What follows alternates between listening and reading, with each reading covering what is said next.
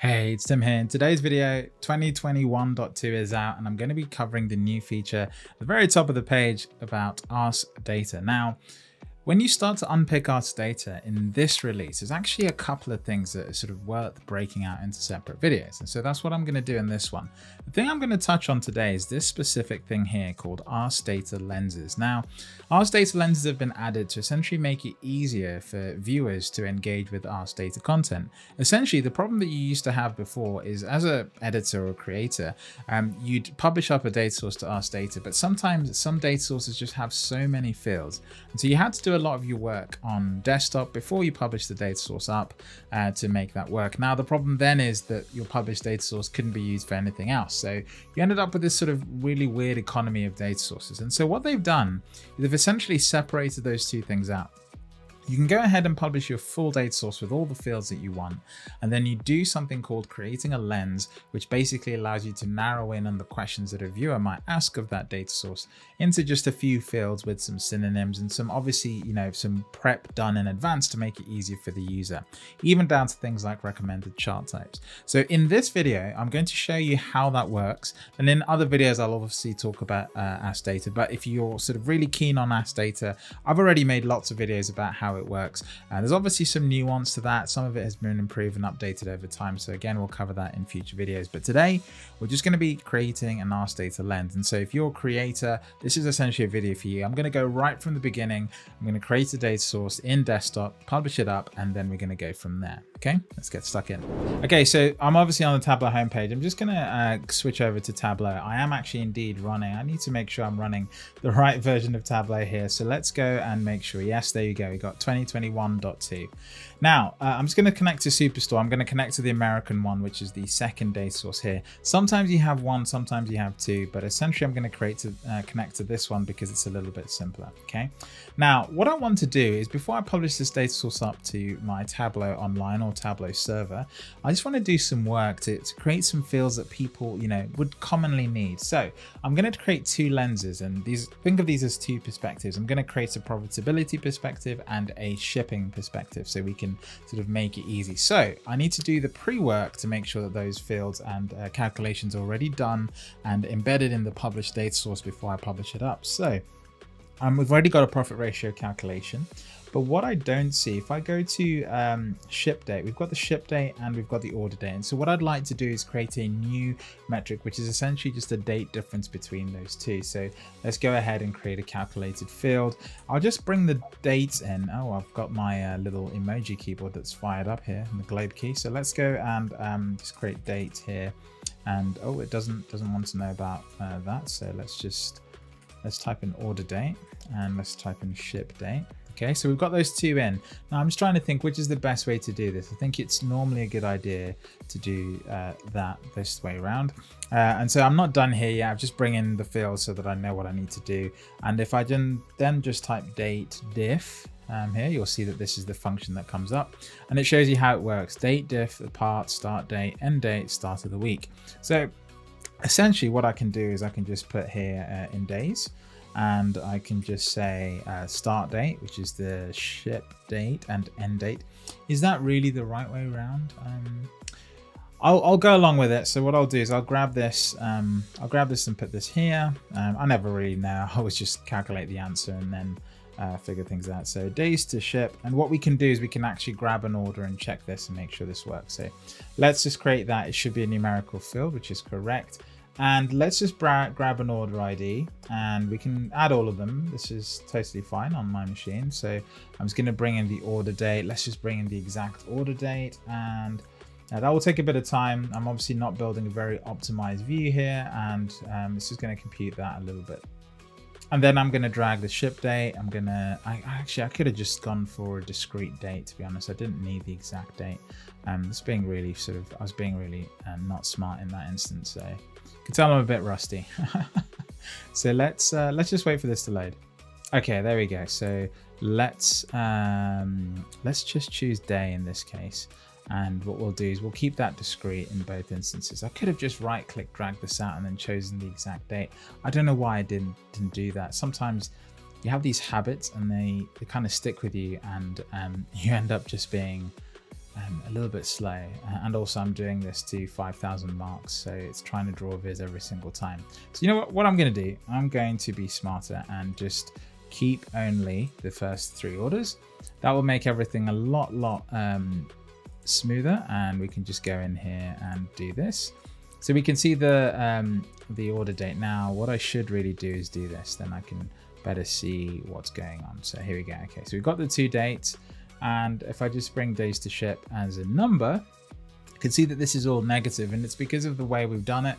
We've done the start date minus the end date, which obviously gives you a negative number. So if we just switch these around, so if we actually do this, let's do this so you can see the order in which I'm doing the math. So that's the start date, and that's the date it shipped. So it says -6 because that minus that is 6 less. So let's just go in here and just swap these around so we don't have to. The other thing we could do is we could just put a minus in front of this. We don't have to switch those around. I could be lazy and do that. And because of maths, you know, amazing things happen. So 7 to 6, that's 6 days. So now we have that calculation there. That's really good to go. And I have a profit number, I have days to ship. And the key thing to understand is obviously, you know, we need to be able to make sure that everything is set up. The other thing I'd love to know is the average order size. So for this one, I'm actually going to use an LOD. If you haven't used an LOD or you're not sure what they are, I've actually done a series on LODs. Go check it out. I'll put a link in the description or pop up on the screen for this for you to see. So anyway, for this one, we're going to do fix the order ID. I would love to know the average sales. For this one, essentially, I want to just know the average value of items in the order, and that gives me sort of an inclination about how big the order is. Okay, so or I could just do the size of the order. Actually, that's a much better proxy. Let's just do sum of sales in that case. So that just tells me the size of the order, and there we go. So size of the order as a LOD, and we hit apply. And now we've got those 2 fields. So size of order, days to ship. We've got profit ratio and profitability. Also, you could call it that as well. And now we're pretty much good to go. I'm not going to do much more. I'm going to go ahead and publish this to server. So I'm actually already connected to the Tableau Online instance that I use for demos. You'll see that it just pops up here. The way you know that, for example, is if you go up to the server and you just select this little arrow here. So just go to server there at the top, and then you'll see that it says you're signed in, and it even tells you which server you're signed into. If you're signed into the wrong site, then you're also able to go in and change that just by going to the arrow section that's up there. So anyway, we're back here in Tableau, and I'm going to publish this to the 2021.2 folder. I'm going to call this sample superstore data source. Okay. And this is a prerequisite of lenses. You can't create a lens from a data source that's embedded inside of a workbook. It's really important to be aware of. Okay, so just call this test lens data source. Okay, data source, great. Everything looks good. So now when we publish that, this is going to send up this data source up to Tableau Online in this case, and we're pretty much going to be ready to go. So now that we're here, we're ready for the next step in terms of creating this lens. Now, we can obviously schedule an extract here. We don't need to do that. If you're connected to a database, you might be able to do that and, you know, do whatever you need to do.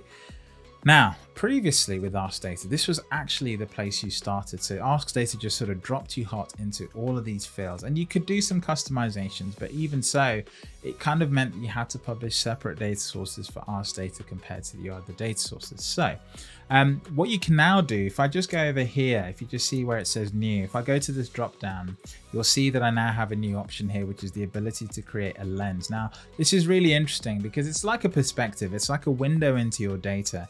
And what you're doing is you're creating these sort of perspectives in these windows so people can have very focused set of questions. And actually it also makes it easier for people to sort of contextualize the kind of topic they have in mind when you create a lens. And these lenses can be saved, and they're just like any other asset in Tableau. So permissions and everything work alongside them. And yeah, they're just a nice sort of way of focusing people's attention. I think that's always something that's lacked. You've just had a world of data sources and a world of workbooks, but it's always been hard to really narrow in on a specific sort of problem. You know, we build dashboards sometimes for that, but sometimes you don't need a dashboard. You just need like a sort of a filter on a set of rows. Lenses aren't that, but you'll see what you can do with them in a second. So I'm going to go ahead and create a lens. In this case, I'm going to call this 2020. Can't type 2021-2 lens example. And actually, no, what I'm not going to call it that. I'm going to call this 2021.2 shipping lens. Okay, let's just call this shipping lens. And now that we've done that, we're going to put that in this folder, and I'll say for shipping inquiries. Okay, great. And I'm going to publish the lens. Now, when you publish this lens, it's obviously going to go and send you off to a page. It's almost like you've published a workbook, and now here we have our shipping lens. And notice that it's different to Ask Data because you have this sort of icon, and this icon is sort of consistent across all of Tableau. Okay, so you can see that this is now a new asset type that you can work with. Now that I'm in my lens, I can do a bunch of different things. I can obviously minimize and close this window. You see the fields that we sort of saw before. You can obviously go in here and start typing questions. So average duration to ship. And you'll see that it guesses that I'm talking about the days to ship number. And so if I just do that and then hit enter, it will obviously think about it and go off and hopefully build a visualization or return a number. And you see there the average days to ship is 3.958. Now, what I've just done there was basically the old experience with Ask Data. I just used that, typed a question. I didn't look for a lens. I haven't even customized anything here. So let's go ahead and actually I'm going to go back to my lens. And we're not going to use this just yet, but you can start to see sort of some of the benefit here. So now we have our lens. You can see that it has all the same capabilities. So you can move them, you can manage their permissions. And when you go into the permissions, you've got all the same capability that you used to have with permissions in Tableau. Now, when you go to each individual field, you can start to be a little bit more specific. Okay, so for example, you can see here that I have customer names, and I can just say this, another synonym for this could be a customer, and I can click like that, and I can go in here. And you see location here as obviously a hierarchy, and it tells you what it is. You can go in and see the location. That's kind of important for shipping. The order date, the order ID, the product. I don't need to know much about the profitability if I'm honest. So what I could decide to do in this lens is sort of hide this particular field. So what I'm going to go and do is click on this data field, and you'll see that I get this ability to select fields. Now, there's a little bit of sort of weirdness with the Tableau documentation. It calls it fields here, but there it says data. So it's sort of not obvious that that's where you go. You might think you're going to edit the data, but actually it should be fields. I think this is probably just a hangover or bug or something that hasn't been sort of cleaned up. And this is actually a modal window, so you can move it around, do whatever you want. And now you can actually choose what you want to focus in on. I don't need anything to do with profitability in this particular data source. I've obviously got the ship date and the ship mode. I don't need anything about discount, profit. I would like to know the quantity. I would like to know the sales and size of order. And then I need to know whether I don't really need to know where the items were returned because that's for the returns department, okay? And I don't need to know about profit ratio or the top customers by profit. Now, when I do that and I submit, you'll notice that my list on the left-hand side is now a lot more narrow. I don't have anything to do with profit, and that's ready to go. And now I can start using this to sort of gain some sort of insight. Now, as more people use this, as more people ask questions, you will see that you have recommended visualizations, and these are sort of, they're semi-smart. So the most obvious ones appears once Ask Data analyze your data. You can obviously go in and it will change those. You've obviously got some date and time questions. You've got some filters here, and you can essentially create these and edit these as you like. So for example, if I want to maybe change the vis type, so let's say I want to get rid of pie charts because I don't like pie charts. So I can go ahead and remove that, and you'll see that that sort of disappears straight away. If I go ahead and collapse that, that's all fine. If I click on this edit title, you can obviously change this sort of group of recommendation types. This is sort of just it's just a way of nicely grouping the questions. They're sort of although Tableau is giving you a suggestion that these are filtered, these are date and time, you could actually rename these groups and put your own set of questions sort of into these areas. Now, the way this actually works is when Ask Data is used by someone and someone actually clicks on it, it's like they validated that that's a valid question to ask, and then the visualization that's sort of captured there is sort of captured with that. Now, the list of visualization that comes from, I'll show you where that is. So let's just go back to our average days to ship question, and let's just hit that. And if we go and just hit submit on this particular lens, another thing you'll notice when I do that is now the context of where I started my question is actually the shipping lens. So in terms of just browsing, it also makes it a lot easier. Notice my fields are still the same reduced set of fields, just focus on shipping. Now, the list of visualizations you can choose from depend on what you build. So you can see here that I've asked a very basic sort of question here. So you get bar chart, text table, and histogram. However, if I was to say average days to ship by location, okay, and I can obviously add some context to this because you'll see that it suggests as a map because it thinks locations and maps that sort of go together. So let's do that, and let's hit that enter. Now, your search can't be applied to this visualization because of course it's in this sort of particular context. So let's just clear everything. Let's try this again. Average days to ship by city. I think that's a valid question you would ask, and this time it's worked. I think the problem is that I was trying to do it having already asked the question. I needed to clear it first, so maybe that wasn't as obvious to me, but you can see here that it's drawn a map. And obviously when I go to do the drop down now, you can see the thing I was trying to show you a few minutes ago is that this question's now up to date, and you can see the chart types have sort of popped up. So if I then choose a chart type here, let's say a heat map doesn't really make sense in this context. A map is really the best one. If I do a tree map, they're basically all going to be generally the same because the size of the box represents the average days to ship. So that's not really that interesting. But what I'll do is I'll click a few of these anyway, so you can sort of see the output. Okay, and then what we're going to do is actually clear all of this and go back to our shipping lens. And when we go back to our shipping lens, essentially what's happened is I've given Tableau some information. So it knows, okay, someone's asked some questions here and they've asked for these specific chart types. So you can start to see that if I go to the viz types, you can see it keeps defaulting to some, but you can see that it's obviously starting to look at the questions I'm asking and it's sort of bringing those in, which is quite nice. So that's essentially a lens in a nutshell. It's very, very simple. Now, the great thing is you can create multiple lenses. So what I can do is I can go back to my data source and I can go ahead and create another lens. And this time I'm going to call this 2021-2 profitability lens. Okay. And I go ahead and publish that lens.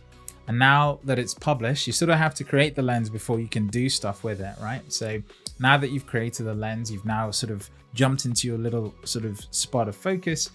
Go ahead, hit the pencil icon. If you're wondering where that was, it was just, oh, I brought the wrong thing in there. Let's grab the arrow and just point at that there. So you can see that there it is.